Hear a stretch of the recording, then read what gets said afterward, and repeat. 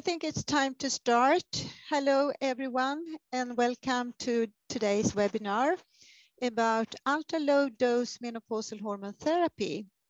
When, how, and to whom. My name is Angelica Lindén Hirschberg, and I'm gynecologist and professor at Karolinska in Stockholm, Sweden. And I'm also the president of EMAS, the European Menopause and Andropause Society. And thank you all for joining us today. Before we begin, I would like to thank Abbott for their support and for making this webinar series possible. However, the program and the content are solely the responsibility of EMAS. And now moving on to some technical issues. You have entered this webinar into listen-only mode. And that simply means that your microphone is muted, so we do not pick up any noise from your end. And we do welcome and encourage you to submit your text questions via the Q&A icon located in your Zoom panel. You can enter your questions at any time, and we will read them at the end of the presentation.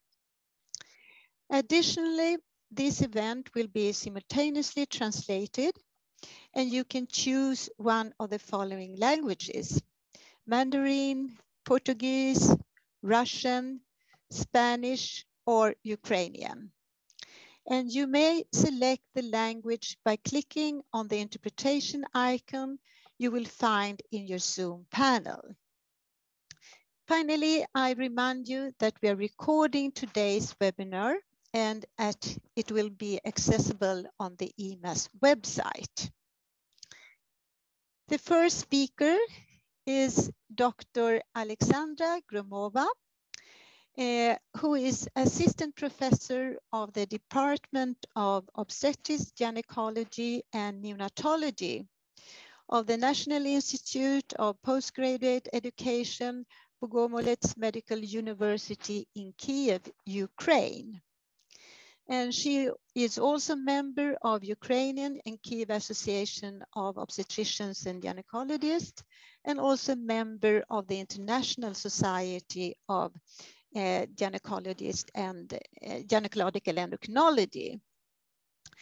And the title of your presentation will be about MHT and HRT in special cases.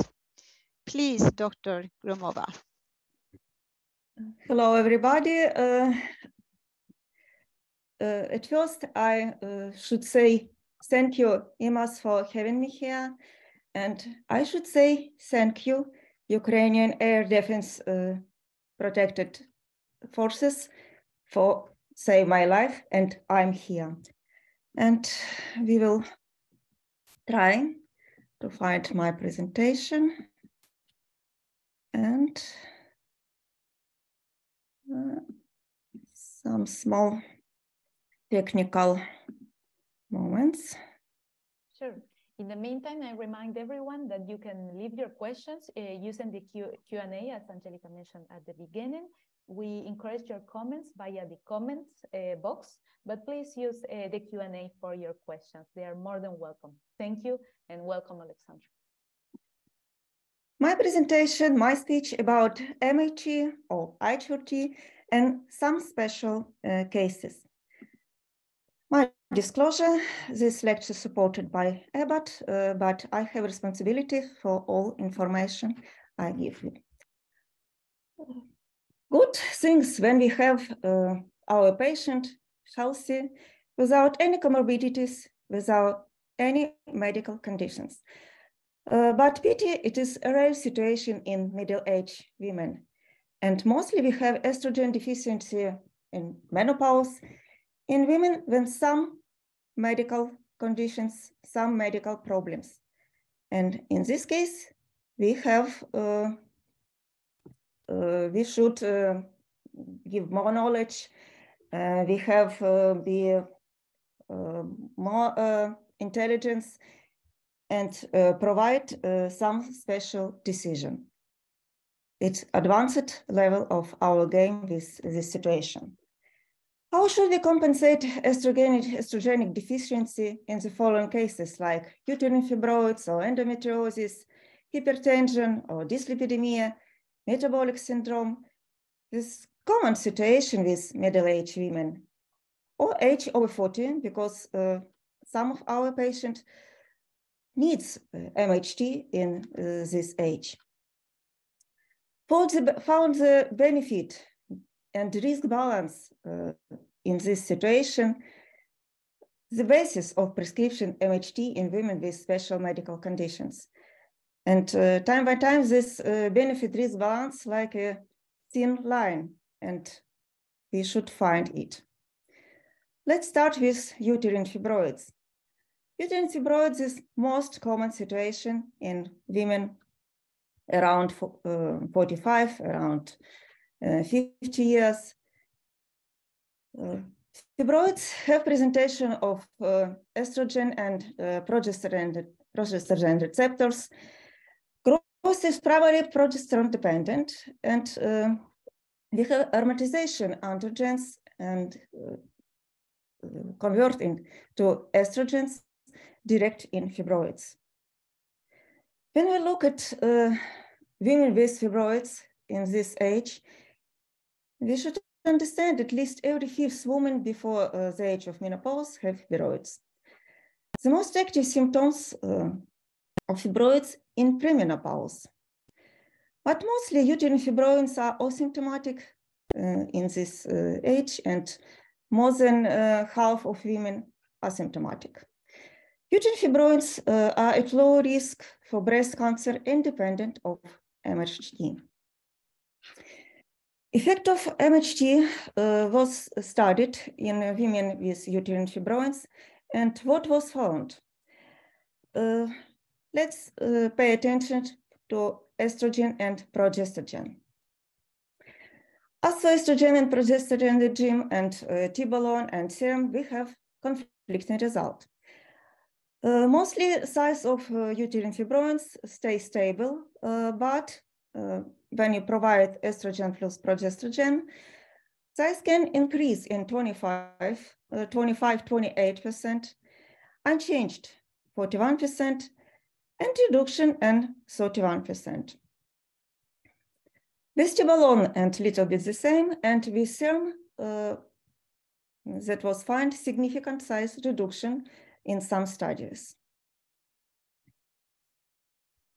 When we look at women with fibroids, we should consider some practical points before provide MHT. Fibroids smaller than 3 centimeters rarely give growth.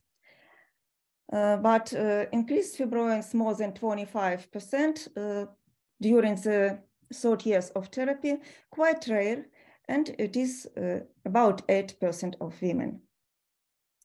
When we consider route of administration estrogen, we should know that transdermal estradiol provokes more growth fibroids often than oral estradiol. Low dose of progestin and MHT are more acceptable and provide less growth of fibroids. High risk of growth occurs up to 2 years of administration, and later it's quite rare situation.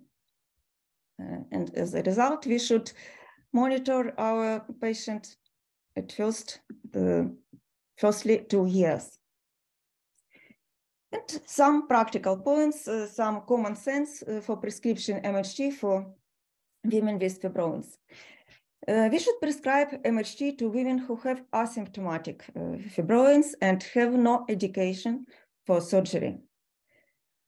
Sonographic monitoring of fibroids growth is necessary, especially first 2 years, because in this period of time, MHT, we can expect growth of fibroids. It is more safer to prescribe MHT to postmenopausal women with old fibroids of stable size. If fibroids increase by more than 25%, we should consider stopping MHT. And we should provide drugs with low dose estradiol and low dose progestin. Acceptable drugs, Femastone Mini, 0.5 milligram estradiol and 2.5 milligram dydrogesterone. What about some tumors, some special cases of thyroid body tumors, group of tumors from uterine muscles of uncertain malignancy potential. And issues of treatment and observation remained controversial, and MHT in women with tumors of this type not been studied enough, and now better don't prescribe MHT.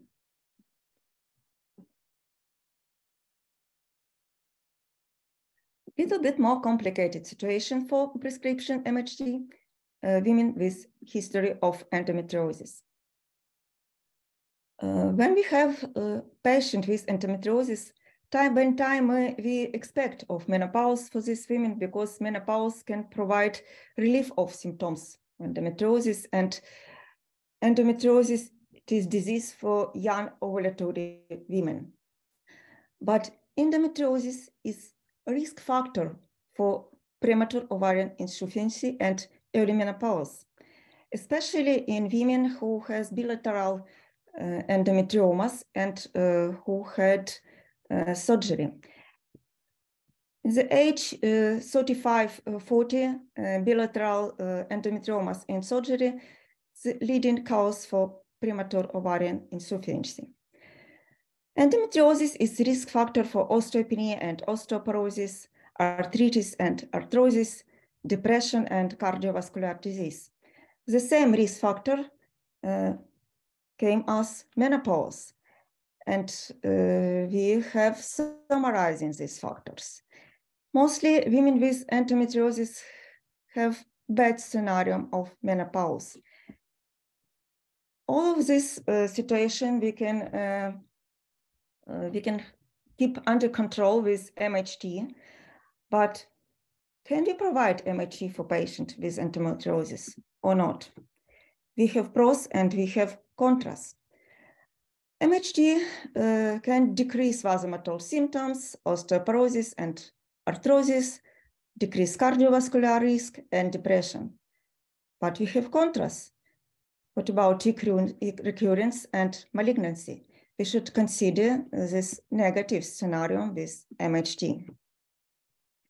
When we look to abstracts that investigation in MHT and endometriosis, we can find MHT increase the risk of recurrence, MHT increase the risk of malignancy, ovarian malignancy, and delayed MHT doesn't reduce the risk of recurrence. When if we look deeper and we find that evil and the detail, we can find radical surgery have extremely low risk of recurrence. If our patient have total hysterectomy, they have extremely low risk of recurrence. When patients have definitive endometriosis, at greater risk, when she has some deposit of endometriosis. Increased risk of recurrence and malignancy when for this patient provide estradiol monotherapy. Increased risk of recurrence and malignancy still with phytoestrogen therapy, testosterone, and tibolone. It is not the decision for this patient, not the absolutely safe decision. For young women with premature ovarian insufficiency as a result of endometriosis surgery, the benefits greatly outweigh the risk. And the main point, we should avoid estradiol monotherapy for this patient. We have quite a new review about impact of hormone replacement therapy. This review comes from Korea on risk of cancer in postmenopausal women with de novo endometriosis and history of endometriosis, especially influence of ovarian cancer. With the exception of HRT using estrogen alone, HRT, MHT did not increase the risk of ovarian cancer in postmenopausal women with a de novo endometriosis or history of endometriosis. HRT, but not estrogen alone, can be used to improve the quality of life in symptomatic women with postmenopausal endometriosis, even after hysterectomy. And some practical points for women with endometriosis. How don't give any chance to make this bad scenario, ovarian cancer, increase ovarian cancer, or increase recurrence. At first, careful selection of patient. Presence of quite strict indication for MHT. Monitoring symptoms and use combination of estrogen and progestogen, even in cases of total hysterectomy. This patient over time will take only combined therapy. And low dose continuous estrogen and progesterone like Femastone Conti and ultra low dose estrogen and progesterone like Femastone Mini is the best choice for this patient. Let's go ahead and discuss arterial hypertension and HRT.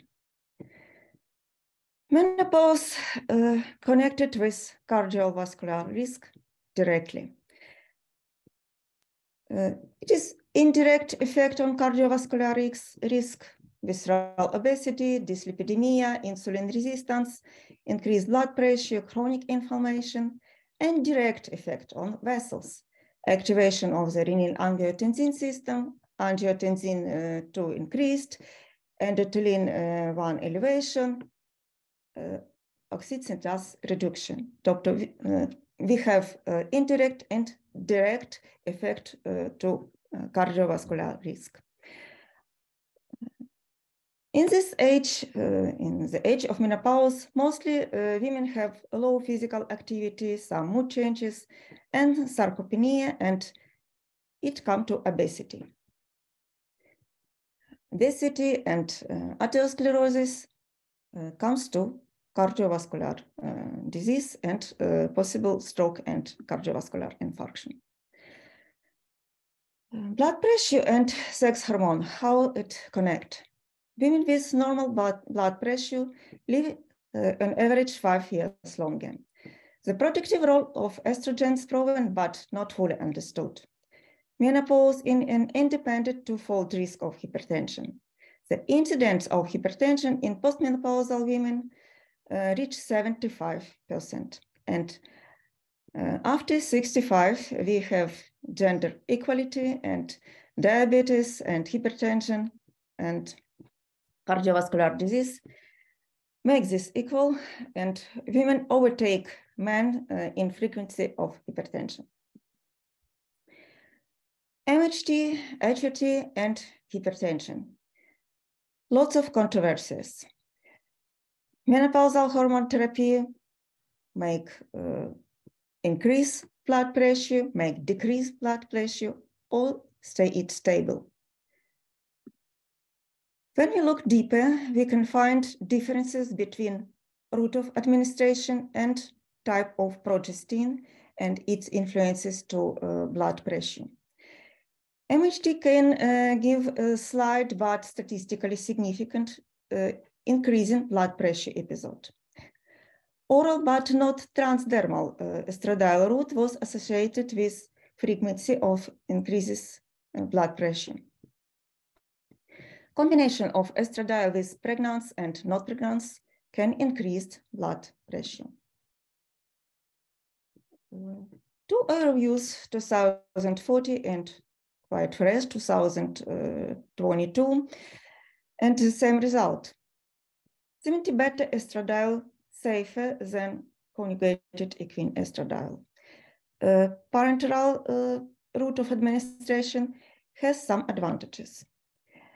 When we look at progestins, it was found that dydrogesterone, drospirenone, and micronized progesterone have benefits according to blood pressure, influence blood pressure.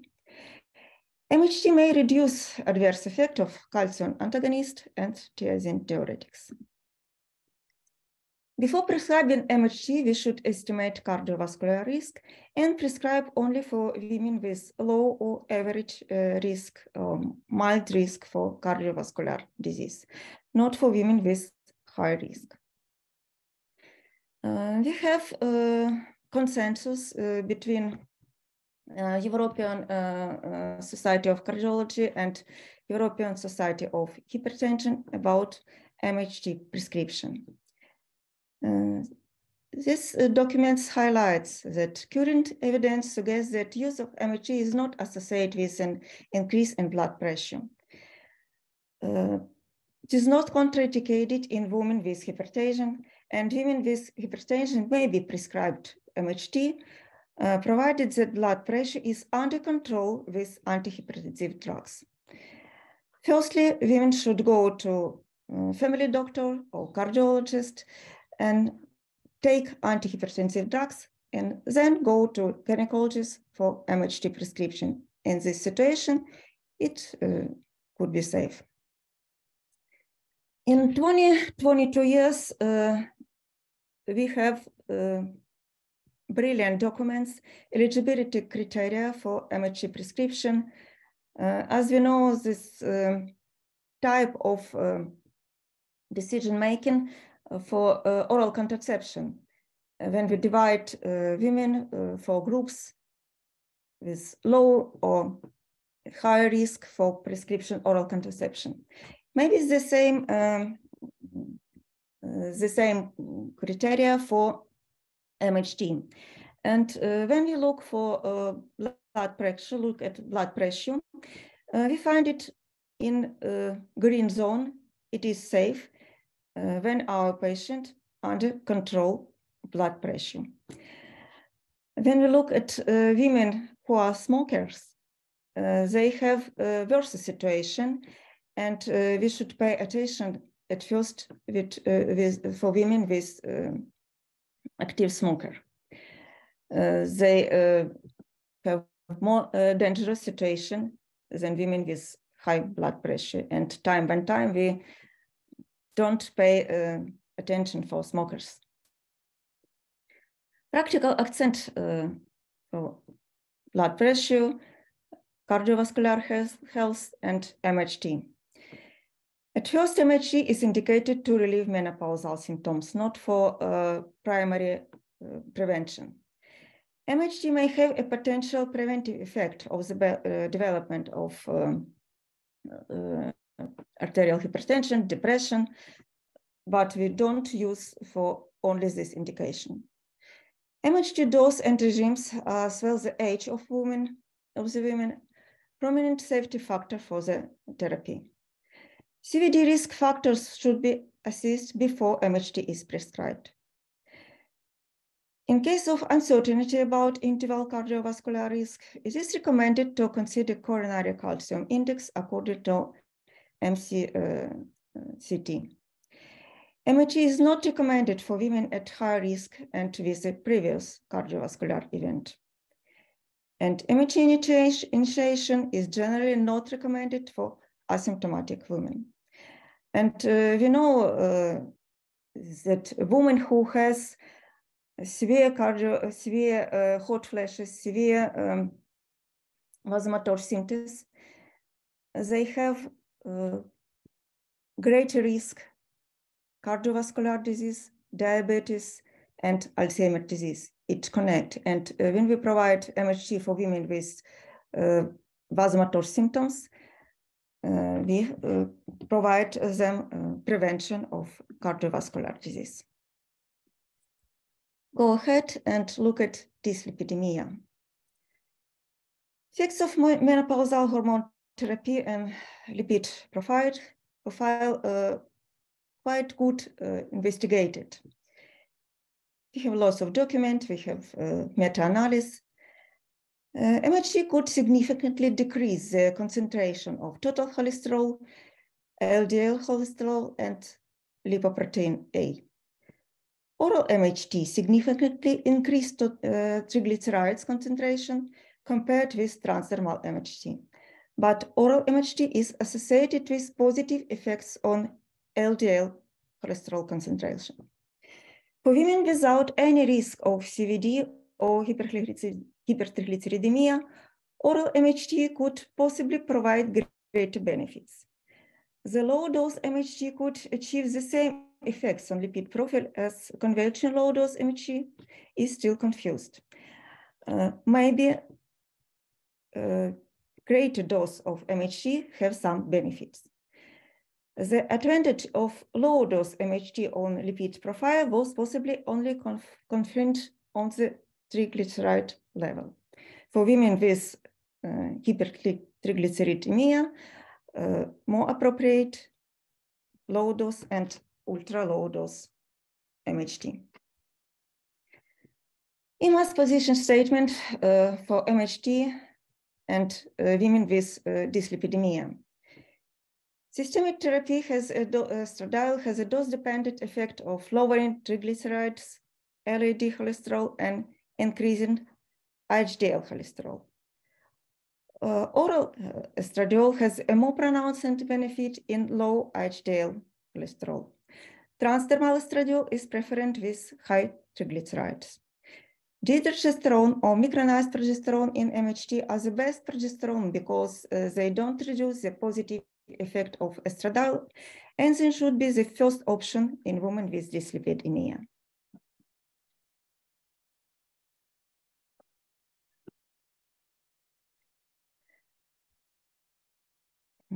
Conditions that connect directly with dyslipidemia and cardiovascular risk, obesity, and diabetes. When we look at a trial that investigate menopause, estrogen deficiency, and risk of type 2 diabetes, we have the same direction from 2000 to years. Menopause, estrogen deficiency, increase the risk of diabetes type 2, especially for women who had ovarectomy. This risk increased by 57%. Effects of MHT at risk of type 2 diabetes. From WHI trial, we have the same direction. MHT decrease risk of type 2 diabetes from 20 to 65%. Women who has vasomotor symptoms has a higher risk of type 2 diabetes, at least at 80%, and it correlates with the intensity and duration of vasomotor symptoms. The same with cardiovascular risk. When we provide MHT for women with vasomotor symptoms, we give them benefit reduction diabetes type 2.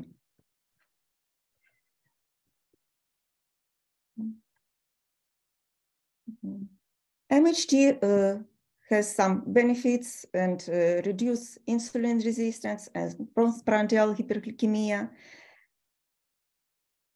and decrease risk of diabetes type 2.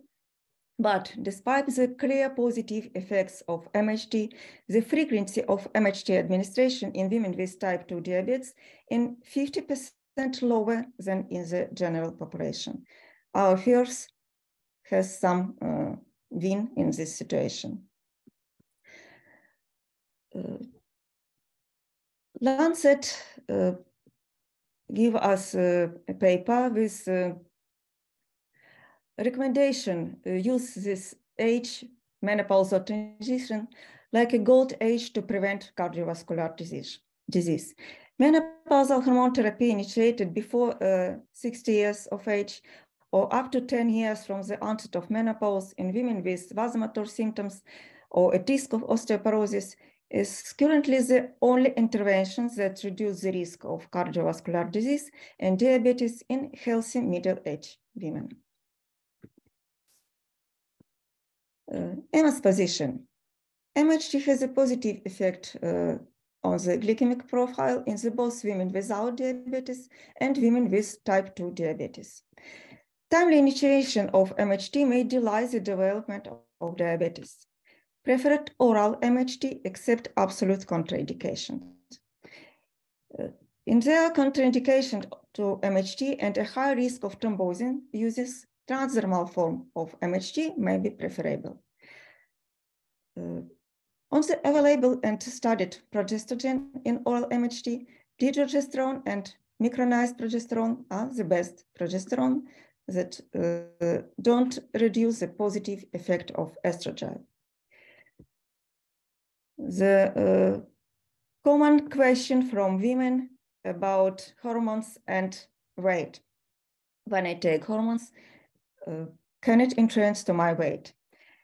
It was investigated obesity in menopause. Lifestyle changes are the basis for overcoming obesity. It's axioma.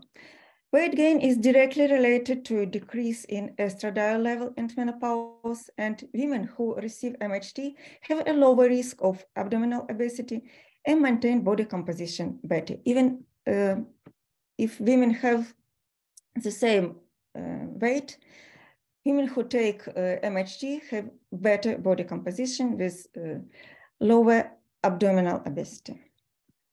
And what about muscle mass?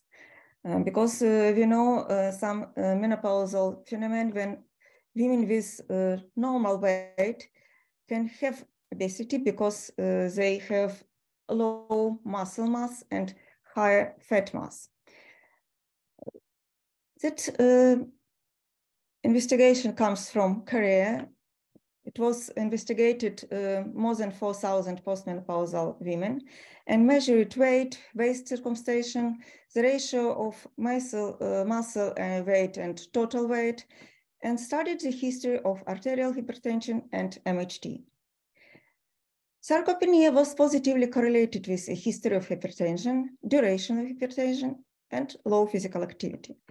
And extended MHT was found to be a protective factor against sarcopenia, which was most pronounced in women under 55 years old. And ultra-low dose regime is the optimal choice for prolonged MHT in advanced age. And when we look at this eligibility criteria, we can find a green zone for diabetes, hypercholesterolemia, hypertension, but yellow zone for women with obesity, body mass index, BMI more than 30. And we should pay attention for women with BMI more than 30. Optimal MHT for metabolic syndrome and dyslipidemia, oral estradiol, and dydrogesterone or micronized progesterone as a progestin. Women over 40 and MHT. How long do vasomotor symptoms last? On average, about 7 years, but 8% of women have severe vasomotor symptoms longer than 20 years. And 60% of women aged 85 have vasomotor symptoms. We have situation when we need to prolong MHT because of exhausted vasomotor symptoms in advanced age. Absolutely different situation when we consider MHT initiation or MHT extension. MHT extension more safer and we can use it. MHT initiation age over 60 may be a little dangerous because of thrombosis risk. And if vasomotor symptoms not stopped since menopause, we can provide antidepressant or gabapentin for women who didn't use MHT before. And first onset of vasomotor symptoms, we should exclude hyperthyroidosis, thyrotoxicosis, tuberculosis, lymphoma, and another health condition, because mostly women don't have presentation of vasomotor symptoms 10 years after menopause.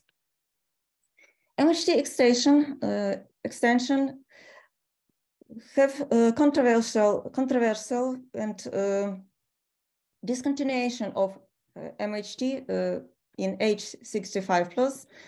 It's not supported by American Gynecology and Obstetrics Association and North American Menopause Association. And extension of MHT 65 plus is not supported by American Geriatric Society. North American position statement about MHT in advanced age. MHT is possible in women at low risk of thrombosis and breast cancer, high risk of osteoporosis, persistent of the vasomotor symptoms, and intolerance or failure of the other treatment. We should try other treatment. If it doesn't work, provide MHT. If we consider MHT, we should use ultra-low dose of estradiol, consider transdermal form of estradiol, and dydrogesterone or micronized progesterone as progestin preferable. MHT is not offered for prevention of CVD and dementia, like only prescription. Women should have vasomotor symptoms, and we prescribe MHT, not primary prevention. When we look to eligibility criteria, we can find women over 40 in green zone if they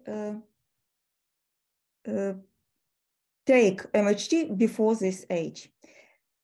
If you consider initiation of MHT, they will in yellow zone, and better don't prescribe, use alternative option.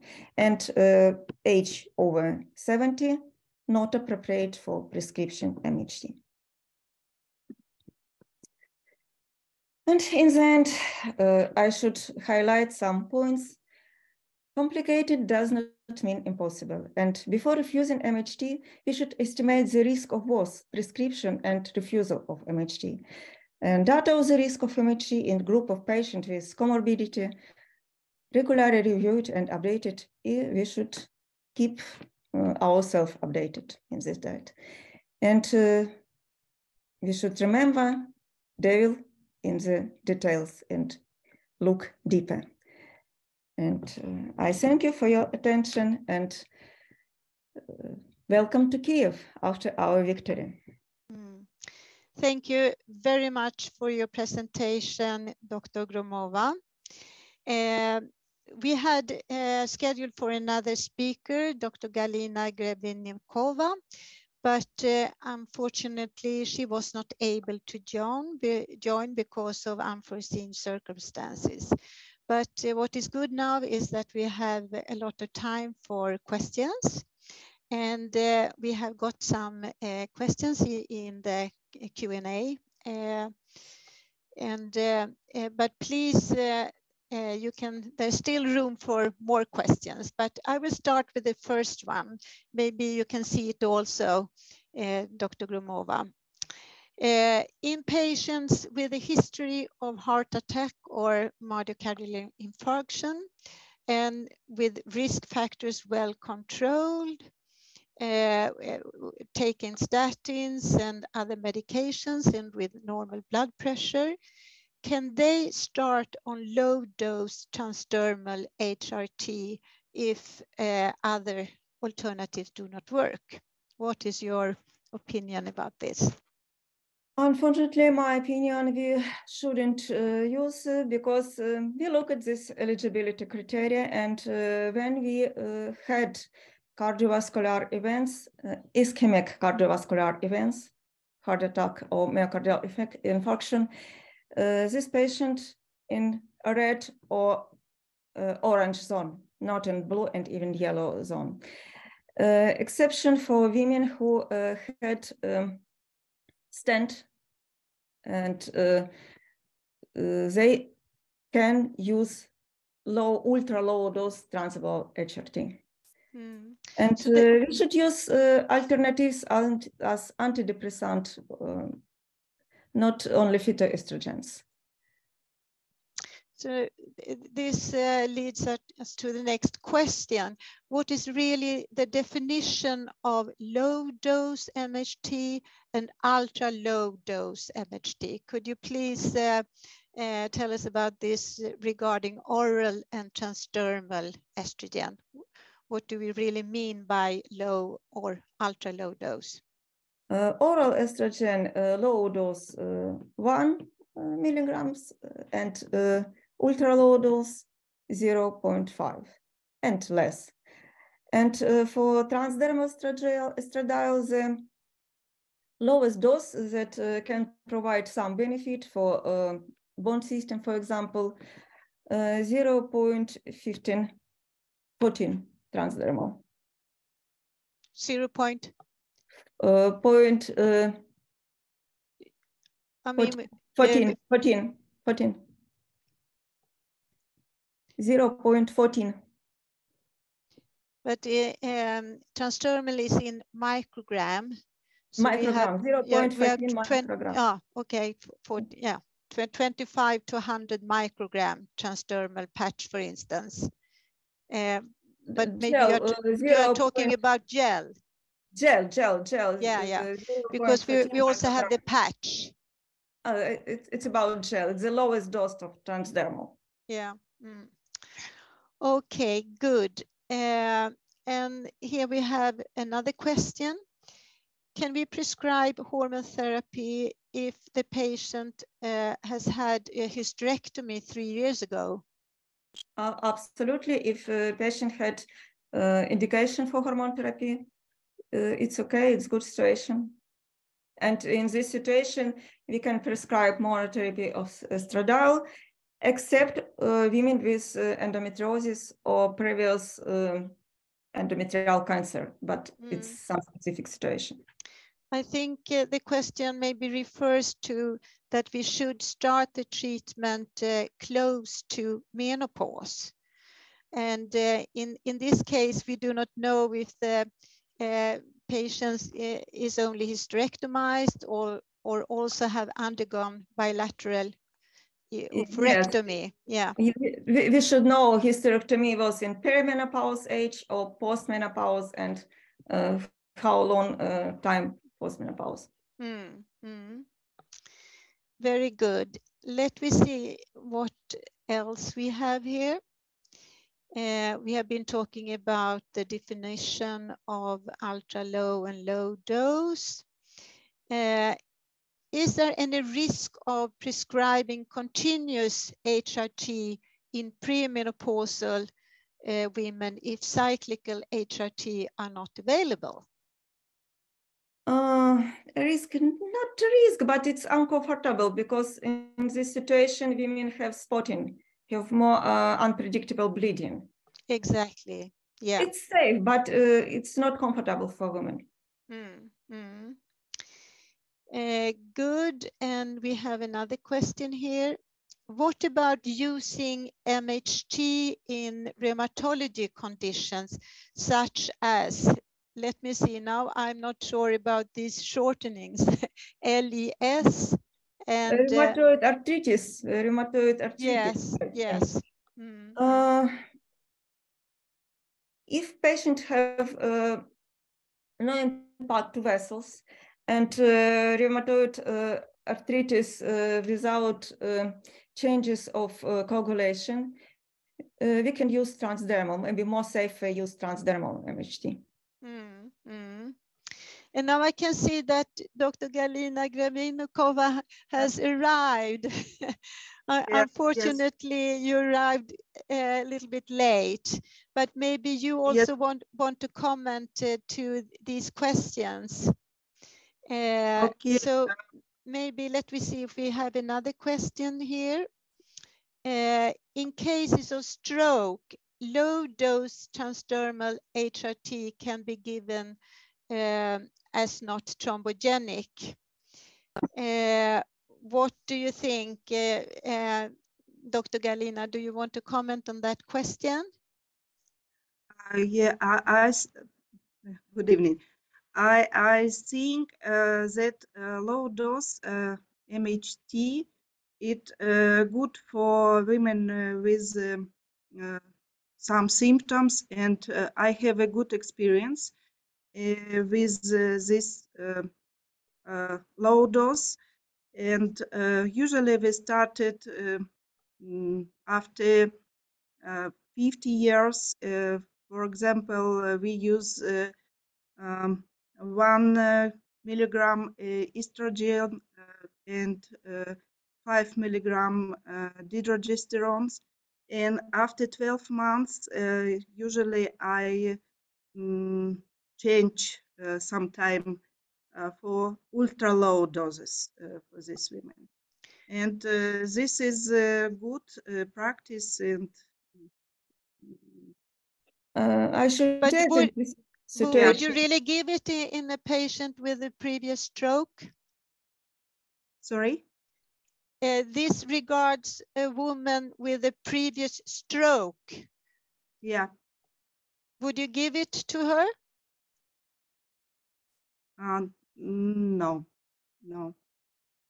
In cases of previous stroke, according to, we have brilliant documents as a tool, this eligibility criteria. Just look at this and provide safe option for patient and for doctors, because when our patient have complications, we have a great problem too, not only patient. And about stroke, clarifying the situation. When our patient had thrombotic stroke and she has some risk factor, we shouldn't prescribe. If she had ischemic stroke in young age and another risk factor, she had stroke in young age, and then she had our androgen estrogens influence. It's not problem, yeah. And then any risk factor, we can prescribe transdermal ultra low dose. I think in most quite cases, complicated situation when women have previous stroke. I have in my own practice women who have a woman who has stroke, who had stroke, bad English, sorry, and her 27, and then premature ovarian insufficiency in her 35. A really complicated situation. I prescribed her with transdermal.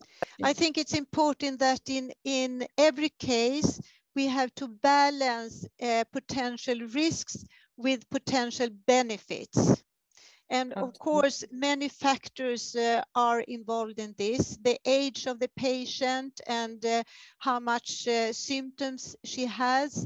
And also for young women, it's not only about treatment of symptoms. We have to also protect against medical complications, for instance, cardiovascular disease and osteoporosis and dementia for a young patient that you mentioned with premature ovarian insufficiency. So it could be quite complicated that balance all these factors, but I think that is the crucial thing, that for each individual we have to do that. We have keep in touch with this patient and be sure you have all information and have connection with this patient. Yeah, I agree. We have more questions here. Let me see. Sorry to interrupt. In the meantime, I will thank you, Galina, for joining us. We will not have time to have your presentation at the moment, but I'd like to inform the audience that we will record your presentation, Galina, apart, and then we will edit out so that people don't miss your valuable presentation. Thank you so much, and sorry to interrupt. Very good. We have another question here. In women above 60 years, will you consider transdermal 25 microgram patch? Yes, who wants to comment? Why not? It's a good option, but we should remember we should protect endometrium with dydrogesterone low dose or micronized progesterone, the most safe progestins. Yeah. I agree. Mm. And another question here. I am surprised of your recommendation for women over 60 years, considering the beneficial long-term effects of MHT on bone, arteries, vaginal health, cognitive functions. Does low or ultra-low dose offer the same benefits? I always thought there was no limit age for HRT if started early at the menopause and according to the women's preference. The most complicated question, really, because when we look deep in history of MHT, we can remember different approach. As long as possible, as short as possible, and now we should find the optimal. And since this optimal is about 10 years, and over 60, we should consider a risk and benefit balance. And if women has severe vasomotor symptoms that not controlled alternative option, yes, we can extend MHT with ultra low dose. And we know even oral 0.5 milligrams of estradiol keep bone density, not increase too much, but keep bone density. Transdermal maybe have some preferences, but our tool, our document, eligibility criteria recommend us stop at 70 at least. Because after this age, you don't have enough information at least. Maybe, according to international guidelines, we do not have any age for stopping MHT, but we recommend to start as early, to start as close to menopause as possible. And then as you said that it should be for normal menopause, it should be symptom treatment and not for prevention. So I mean, in most cases, 5 to 10 years would be sufficient, I suppose. In practical point of view, I think then we should stop and look if our patient has symptoms, vasomotor symptoms and other symptoms or not.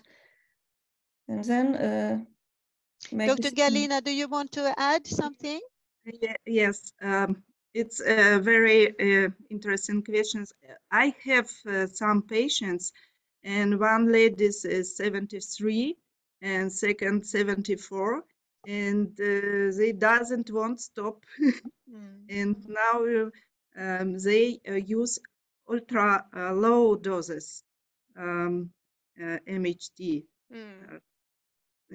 It's my experience, and every year we provide check, and they women very happy. Yeah. I think most of us have that experience with women who do not want to stop. And as long as you have this discussion with the patients and inform them about potential risks, but also benefits, and they really say that they want to continue, I think it's okay, but we should try to keep as low dose as possible. Yes, it's the real situation for ultra low dose, and we should discuss it with patient because it's really difficult to find the balance between risk and benefit. In my practice, I have my colleague who take MHT in age 78, but but she takes this responsibility. Yeah. Maybe we have time for a last question. Let me see here. Yes, when a woman decrease her weight, will this decrease her symptoms? And in that case, what symptoms? What do you think about that? Can you see the question? Maybe I don't understand correctly about this question. If weight decrease will decrease menopausal symptoms. Gain weight or decrease weight? Decrease weight, decrease menopausal symptoms. Maybe. Maybe we have some studies about connection between weight and vasomotor symptoms, and I was surprised at studies because it is expected when women have more fat tissue, aromatization from androgens to estrogens, and less vasomotor symptoms, but not women with obesity has more vasomotor symptoms. But I don't know research about influences decrease weight and decrease vasomotor symptoms. I just don't know. No, I mean, studies have shown that obese women have more symptoms than normal weight women. The normal weight, but but I don't know any study, as you say, that has really shown if weight loss will decrease symptoms. What will with symptoms? Just don't know. You don't. That would be an interesting study, I think. Do we have some more questions, maybe?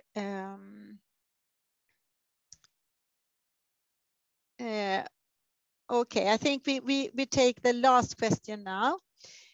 Should we be concerned if women have large fibroids, no bleeding with Mirena, and are on estradiol low dose HRT? And if we monitor the fibroids, I mean, if there is no bleeding problems, but at least fibroids, should that be a concern? If no bleeding, no symptoms, no indication for surgery, and women has Mirena, we should provide ultra low dose estradiol or estradiol gel or patch in this situation, and monitor size of fibroids by ultrasound. And remember that first 2 years of MHT, the most dangerous maybe time for growth of myoma, and then quite rare growth, quite rare. Dr. Galina, you have the last word here now. So if you want to give some more important message, please. Yeah. If talk about IUD and micronized progesterone, I think it's good point because it's more easy for women, and I think it's a good practice. And what I can say, maybe healthy, wealthy, and good quality life for each. Okay, thank you so very much. I think it's time to end this webinar. And thank you all, first of all, the speakers, and also thank all the audience and with all your questions. I hope you think this was an interesting webinar. Bye to everyone. Bye-bye. Bye-bye. Thank you everyone for attention. Thank you, Angelica, for moderation this webinar. Thank you.